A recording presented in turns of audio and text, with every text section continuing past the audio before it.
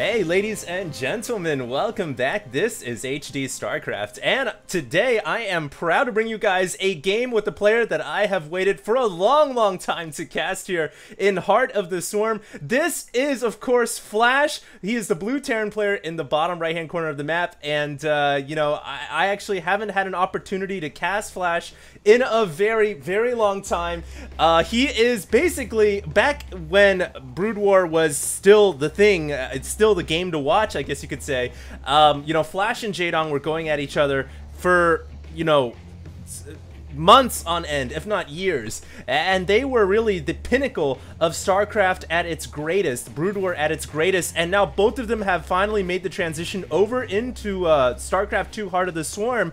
And Flash you haven't really seen him on the map, but you know he's got the talent to take it all the way here, you know, in Starcraft 2, just like his brethren Jaedong. I guess they're not really brothers, but you know, you kind of catch my drift. Jaedong has gone very far and has accomplished quite a bit in Heart of the Swarm, and now it's Flash's turn to shine. This is from WCS Korea OSL, and he is going to be the blue Terran in the bottom right hand corner. His opponent is going to be Ragnarok, who is the red Zerg at the top left. Ragnarok is also a Korean Zerg who has accomplished quite a bit under his name in StarCraft 2 as well.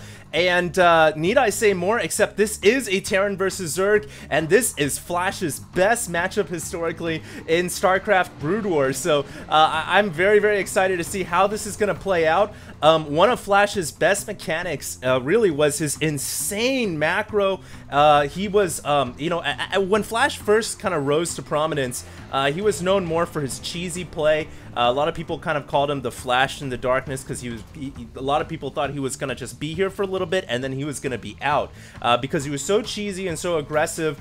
He even had this kind of really weird early CC build that he would try on opponents, as well as just early aggression that he would try. And, you know, a lot of people thought he would be a flash in the pan, but he is still here, and obviously now well considered to be one of the greatest, if not, you know, bourgeois status Terran player.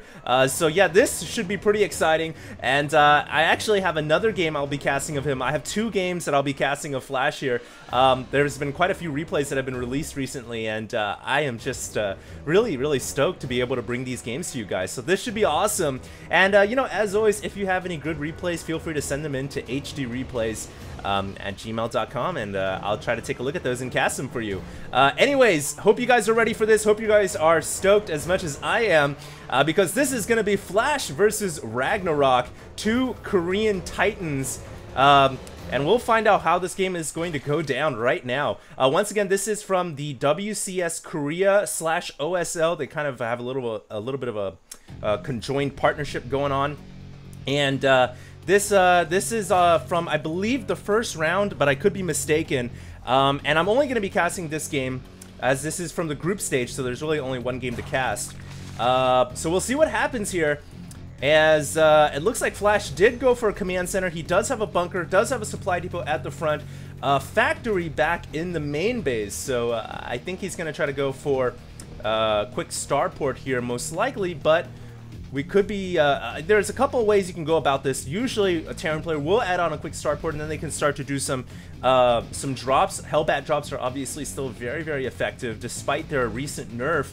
But also Terran players can just kind of add on a tech lab here and then start to produce tanks. They can swap onto the reactor, as we see here, and then start to produce Widow Mines and Hellions. And it looks like that is what Flash is going to go ahead and do. So yeah, it looks like a pretty standard opening as far as Flash is concerned, from a Terran standpoint. And there is actually a starport that is coming up. So there's a starport coming in the back and an armory. So I guess my initial prediction is going to come true here, and we are going to see Hellbats coming out from Flash. And like I said before, they have gotten a recent nerf. They don't do as much damage to light units until they get the Infernal Pre-Igniter upgrade, but they're still very good. And if dropped into a mineral line, can devastate workers when left there for a long enough period. So Flash here is actually going to be bringing a couple of the Hellions on the ground here. And I guess he's going to try to just clear out the open space in the middle of the map on Belshir Vestige, Make sure everything is good to go before he goes for the attack. Meanwhile, I hear a couple of Zerglings doing something here. They are wailing away at the bricks. And I guess he wants to build something there, so he's going to go ahead and take that out, or maybe just using that as target practice for the Zerglings. But Ragnarok here is going to have to get some roaches on the field, and in fact, he is going to start to produce roaches right now. He does have a roach horn, so thankfully, you know, obviously you want to get roaches because you need them to be able to counter these Hellions and Hellbats that will be coming through. And Ragnarok wisely does have a pretty large amount of roaches on the way here. Meanwhile, that Overlord is going to float out. And see you later, says the Overlord. So these Marines will not be able to take it out. But the main threat is brewing right now. It's kind of simmering in the middle here as we have these Hellions really starting to group up. We do have a medevac that's also flying into the main base here, loaded up with 2 Hellbats. Use the Afterburner upgrade to get into the main base quickly. But there are roaches and Zerglings waiting there, and Flash is not going to be able to get much damage done. But in the meantime, he gets his Hellions run right into the natural expansion, and he does get a few workers, about 6 workers going down there. Nothing too serious from the Zerg player's standpoint, but in the meantime, a couple of Hellbats also going into the main, and that adds on to the carnage. 9 drones have gone down already, and Flash showing why he's just so feared. Very good control here, great, you know, great awareness on the map and ability to attack multiple locations, and his Hellbats are still alive. He can certainly bring those back in for another drop, or just drop them off and heal them here. And wait for a little bit. We'll see what he decides to do, but really good harass so far from Flash. And Ragnarok kind of feeling the pain a little bit. He's going to need to figure out a way to deal with these Hellions and Hellbats. And in fact, we have yet another double drop coming in here. 1 into the main base, 1 into the expansion on the right-hand side of the map. And more drones are going to go down. If Ragnarok doesn't do something about this, he loses, he's going to lose up to 20 drones now. And let's not forget, there is another medevac over here, but it looks like Flash decided not to go for the drop there. And is going to go ahead and pull it away. So, so far, just really good harass by Flash.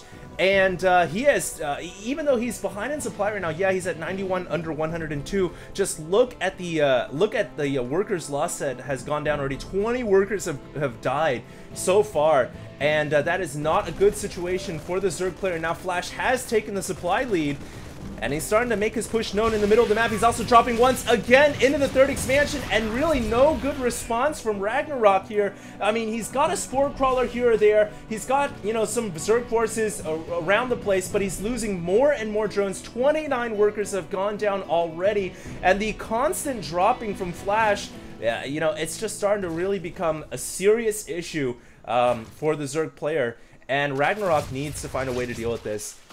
These Hellbats are just the death of him. This medevac is going to save that Hellbat at the very last second, too. Clutch right there.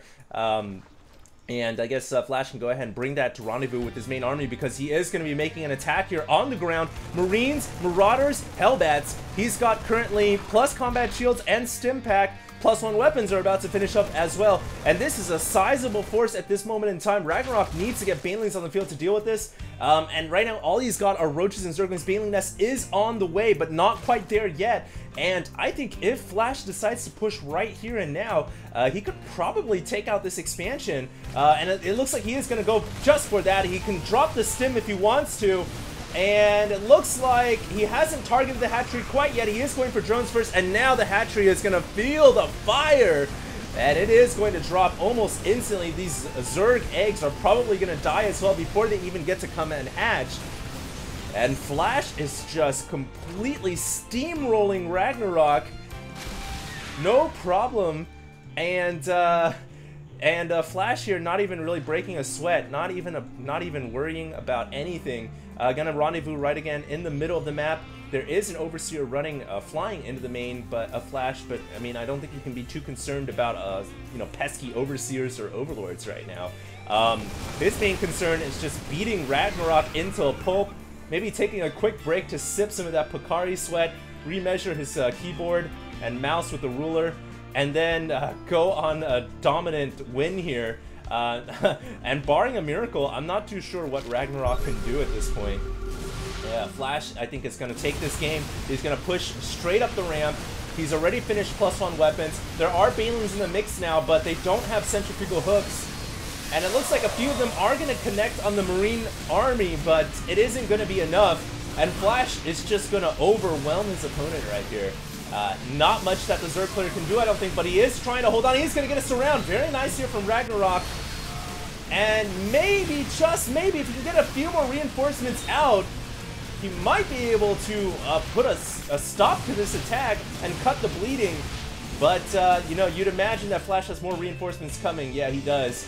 And they are streaming over towards this natural expansion, which at this point has gone down. So Flash with a dominant Starcraft 2 presence here. And nothing that Ragnarok can do at this point. It is over. GG calls Ragnarok. Flash has been victorious. And I guess there it is, ladies and gentlemen. If you were wondering if Flash is around and is he, you know, is he still crushing souls? There it is. I do have another game of Flash I want to cast. This next one is going to be a little bit longer, so hope you guys stay tuned. And also some games with Jaedong I'll probably be doing in the very near future as well. Thanks a lot, guys, and this is HD signing out.